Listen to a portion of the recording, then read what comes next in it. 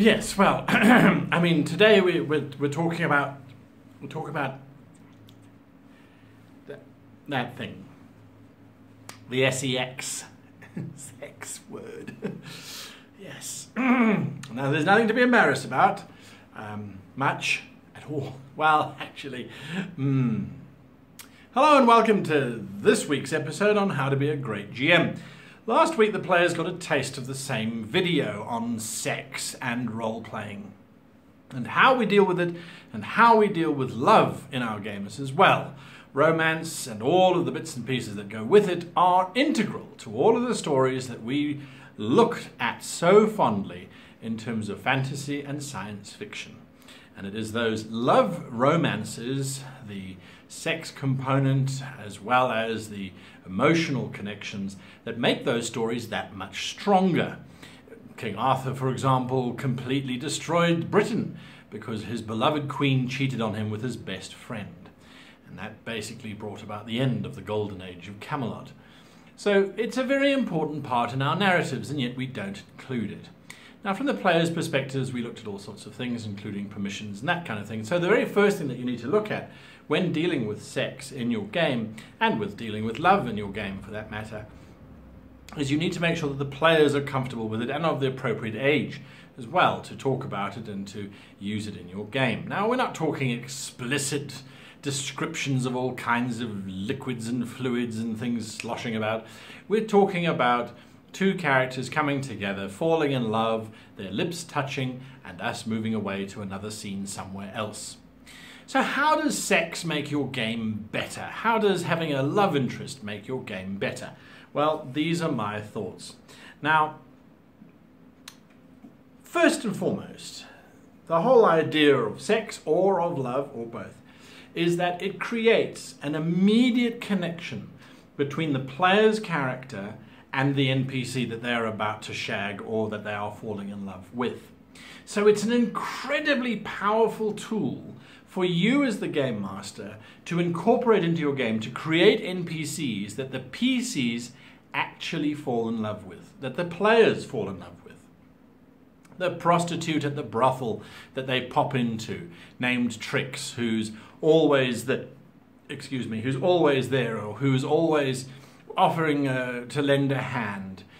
The more she shags the fighter, the more the fighter goes back to her repeatedly, the better entrenched that NPC becomes with the players.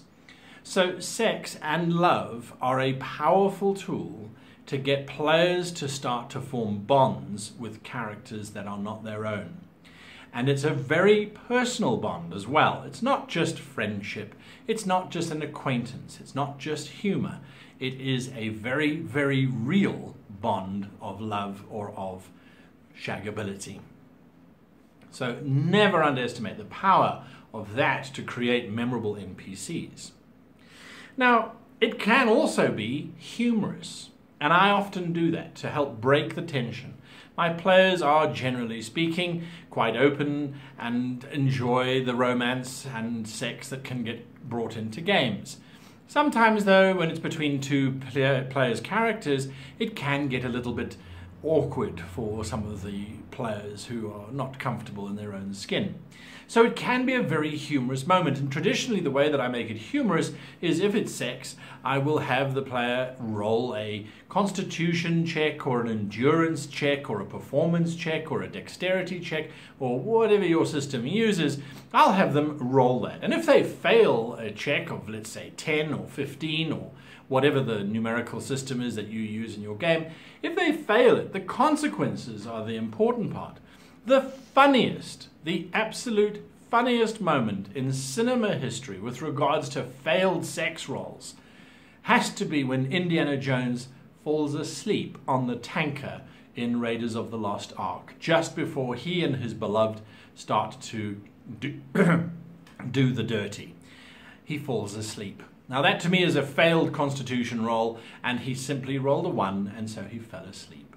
It's created a wonderful moment in cinema history, and if you're a fan of the Raiders series like I am, of Indiana Jones, then it's one of the more memorable romances that he actually has.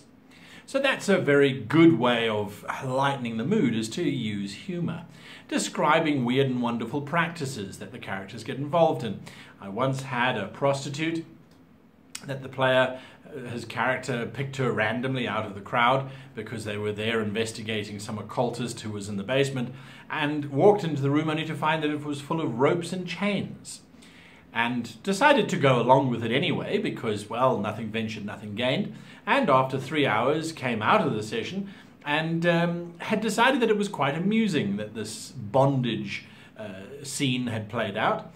And so went back time and time again. After a couple months, I said, all right, you now have a +1 to your rope use skill, as well as to your escape skill, because you've learned how to slip out of knots and you've learned how to tie them through the use of that particular prostitute in the brothel. And later on, when the entire town was under siege, those PCs went back to the brothel to save all of the prostitutes because they had become almost like family. So that whole notion, that idea of an initial humorous moment, but again tied into sex, brought all of the characters together and all of the NPCs together with those characters and made a lasting impression. So it's a very powerful tool that we often overlook because we're afraid to talk about it.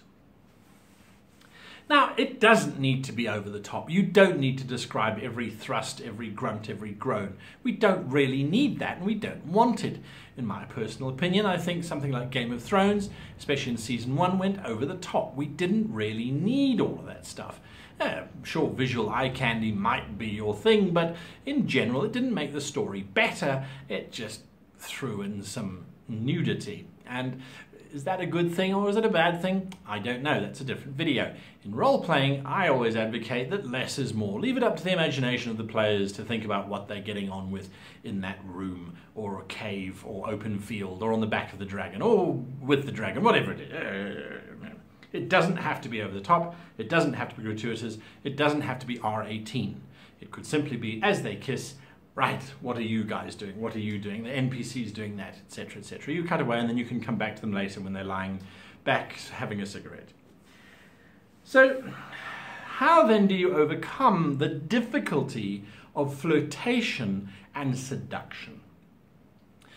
A lot of us don't actually know how to flirt with somebody else or how to seduce somebody else. I've certainly never been an 18-year-old blonde-haired, big-bosomed lady.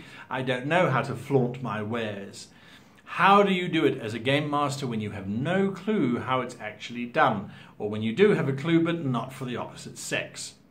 This is the point where I advocate that we don't get players to run around and hit each other with swords to determine the outcome of battle, and so in this particular instance, this is one time where I would advocate you look to your game system for some kind of mechanical resolution. So with the seduction or with the flirtation, and if it doesn't have one, here's an opportunity for you to introduce one into your gaming system. A flirtation role. Originally, way back when, Dungeons & Dragons had a value called comeliness, which was, not as your dirty mind is thinking, but which was how physically attractive the person was, and charisma was how magnetic they were.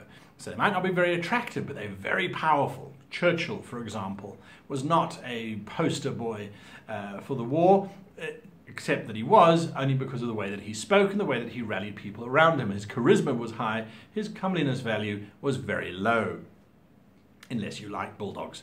So they had a system where there was that differentiation between physical characteristics and internal spiritual characteristics, if you like.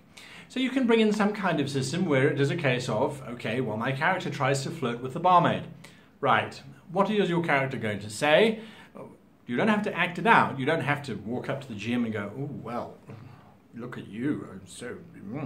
Because everyone's going to burst into laughter and the person doing it's going to feel silly. So what you could say is, all right, well, I'm going to compliment her on her hair. I'm going to talk about how that apron really brings out the best in her eyes and that kind of thing. All right, make your seduction roll or your flirtation roll or whatever the mechanic is that you want to bring in. I would go that route. I wouldn't try and have players have to act out how they are going to flirt with someone, even though we get them to act out dialogue between diplomats and negotiations and interrogations and that kind of thing. So that's where I would bring in mechanics. Now, just to bring this whole thing about sex together, It's a powerful tool that creates lasting impressions on the players, if you don't overuse it. Now, the challenge, of course, is you have to make sure that it's appropriate to all ages at your table and anyone who might overhear you as well.